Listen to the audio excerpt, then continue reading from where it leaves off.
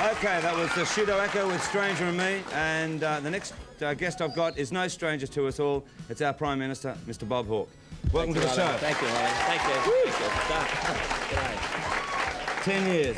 Well, congratulations to you, Molly. It's been a marvellous achievement to you and all the production team. There's a lot of people behind the scenes, and I want to congratulate you on the innovation, the energy, and the excitement that's been involved in it. It's by and for the young, and also, I guess, for the young at heart. Been tremendous. Well, I must say, I mean, people have been asking me about, did you think Countdown would go for 10 years?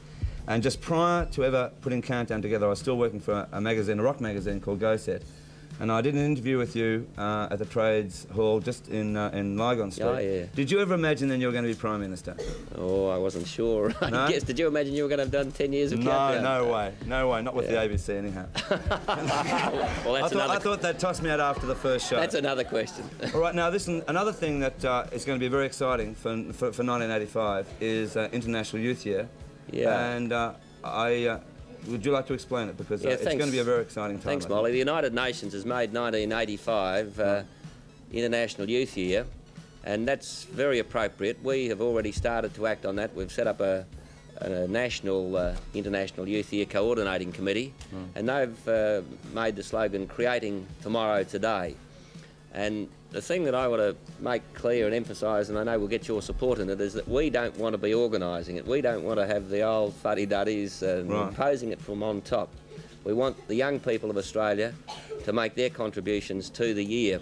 And so within about a month there will be hotlines created in every capital city, Molly, and I know you'll stimulate that on your program and get the young people to ring in, give their ideas so that we can really make it their youth year, because well, if the future is the kids. We've all got a responsibility to do what we can for it, but we really want the young people themselves to participate, so that 1985 will be seen as a year in which we really committed ourselves to making a better future for the young people. Right now, as you said, Countdown will be involved with this, and in about 4 weeks' time we'll be announcing the radio stations across the country which everyone can ring in, which will be the hotlines. Yeah. And as I say, through 1985 you've got your chance, and look at them all now. They're all different sizes, all different types, and all different looks. And you've got your chance through International Youth of the Year to at least say your piece to the government, which is great. And could I just say that the theme of the year is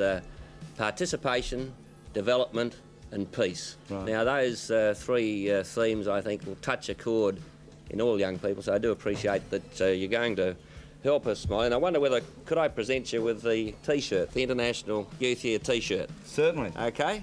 Well, listen, we've had some highlights in our time, and I must say it's been a highlight, and I will with this when we announce the International Youth Year.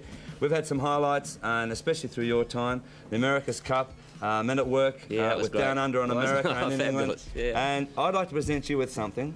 And everyone asked me for a Molly's hat, right? And I always said, only the Prime Minister could ever have a hat. So I'd like to present you with a Molly's hat.